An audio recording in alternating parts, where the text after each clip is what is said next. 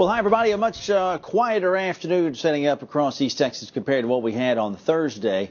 Outside of some high clouds and maybe a few showers across the southern counties, that's going to be about it rain-wise. Overnight period tonight keeps us again very quiet.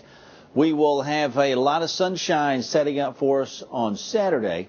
And as that occurs, we'll warm temperatures nicely, but not quite as humid as we head into the afternoon hours of Saturday, so that'll definitely be some good news for all parties involved. Here's what we're going to run with here 6 to about 10 o'clock tonight. We'll be sitting at about 93 by 6 o'clock. A few clouds again. Temperature down to about 90 at 8.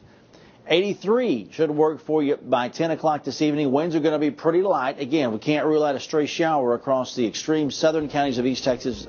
Folks in Sabine, St. Augustine, Shelby, Nacogdoches, Angelina County area. Back with more weather details a little later on.